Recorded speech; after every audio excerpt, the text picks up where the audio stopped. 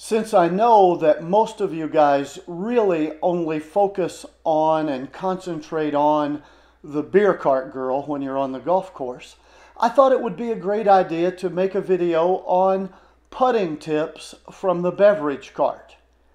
Turns out that really was not such a great idea after all, since most of the girls only heard the word tips and so didn't give putting tips.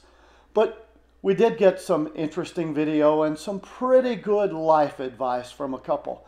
So enjoy putting tips from the beer cart. You guys, everyone should be a beer cart girl for a golf course.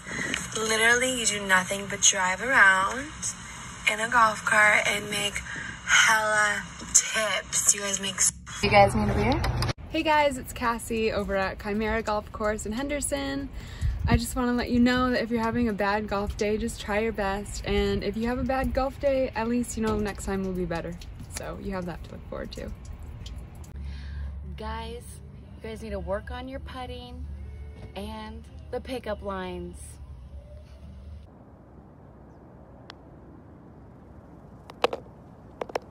Keep the eyes on the ball and not me. Be the ball. Na na na na na na na na na na na na na.